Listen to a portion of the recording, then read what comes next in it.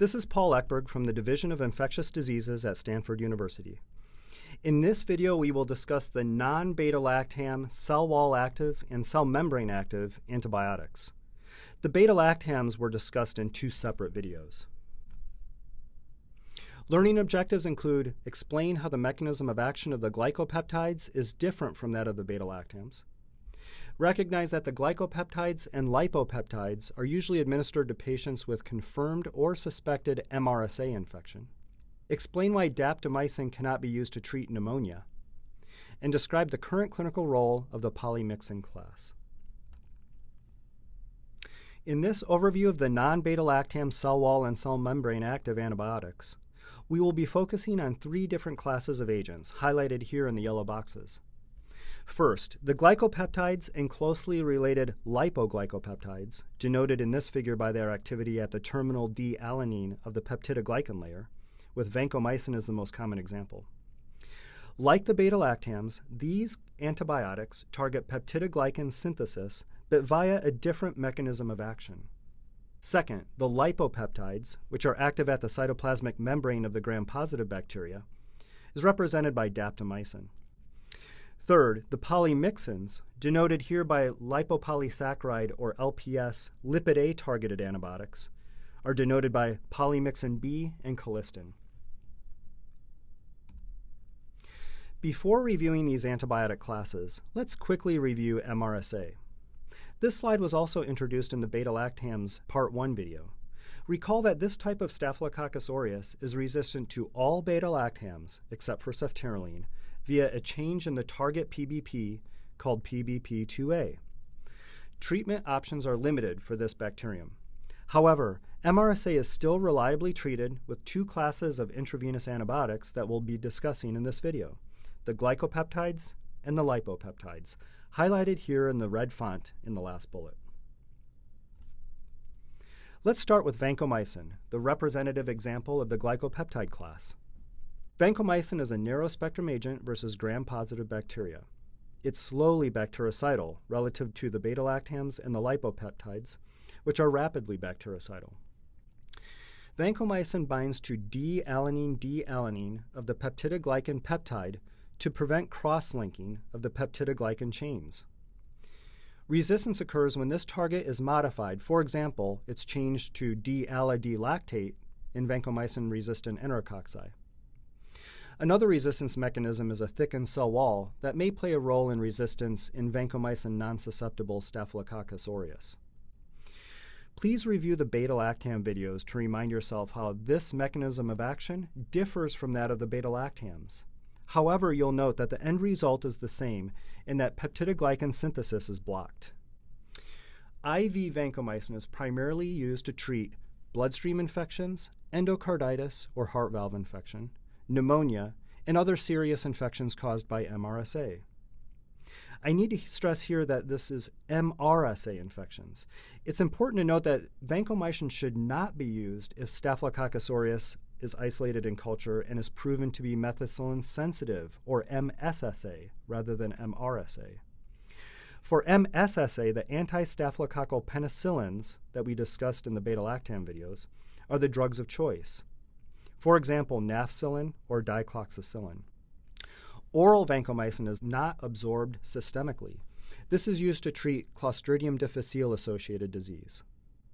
Adverse effects include the red neck syndrome, which is related to histamine release, leading to flushing of the head and neck, and rarely ototoxicity and nephrotoxicity, although these are most commonly seen when vancomycin is given with other nephrotoxic agents.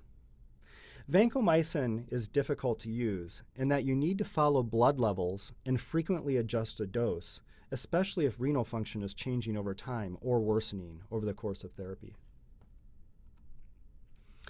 Newer glycopeptides include drugs like Telavancin, Oritavancin, and Dalbavancin. In your reading, you might see that these are referred to as lipoglycopeptides and grouped under a separate antibiotic class from the glycopeptides.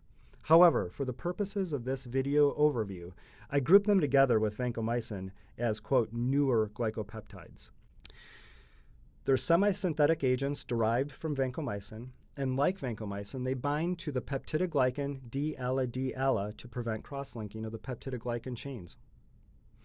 They also disrupt cell membrane potential and increase cellular permeability. These agents are approved for skin and soft tissue infections, but have not displaced vancomycin use in clinical practice. Adverse effects include nephrotoxicity and potential teratogenicity with regard to Telavancin, and it's really unclear how these newer agents will be best utilized. Unlike most other antibiotics, Oritavancin and Dalbavancin have very long half-lives and can actually be given IV once weekly, which is an interesting property. Shifting gears to the lipopeptide antibiotic class, there's only one representative member currently available in the U.S., Daptomycin. Daptomycin has a similar spectrum of activity to the glycopeptides. However, it is more rapidly bactericidal than vancomycin. The mechanism of action is seen in the picture here, showing how daptomycin binds to the cytoplasmic membrane in step 1 and forms a possible pore-like complex in step 2 in a calcium-dependent manner. This eventually leads to loss of intracellular potassium and cell death, shown here in step 3. Daptomycin is usually reserved for serious MRSA infections. It's FDA approved for skin and soft tissue infections, bacteremia, and right-sided endocarditis. Daptomycin is relatively well tolerated. However, you should be aware of the unique adverse effect of myopathy, or muscle damage, which requires monitoring of serum CPK levels to allow the treating physician to stop drug if they rise during therapy. Finally, daptomycin is inactivated by alveolar surfactant. This is extremely important because staphylococci, including MRSA, are potential causes of pneumonia, and this antibiotic should never be used in patients with pneumonia suspected to be caused by or proven to be caused by any staphylococcal species. Finally, let's briefly discuss the polymyxins. In contrast to the glycopeptides and lipopeptides, which are narrow-spectrum antibiotics with activity against gram-positive cocci, the polymyxins are narrow-spectrum agents with activity against gram-negative pathogens. Polymyxins are cyclic peptides that target LPS. Their hydrophobic tail is involved in the disruption of membrane phospholipids, as seen in the accompanying picture. The polymyxins were abandoned in the 1970s due to toxicity, including nephrotoxicity, which is quite common, and neurotoxicity. However, there's been renewed interest in the use of these agents, given extremely limited treatment options for multi-drug-resistant gram-negative pathogens. One example is carbapenem-resistant Enterobacteriaceae, or CRE, which we mentioned in the beta-lactam videos. CRE is often multi-drug resistant, in addition to being carbapenem resistant, and treatment options are extremely limited. Finally, I list some examples of the polymyxin formulations at the bottom of the slide. This includes an inhaled formulation for use with cystic fibrosis-related pulmonary exacerbations due to Pseudomonas or Burkholderia species, an IV formulation, and a topical preparation with polymyxin B.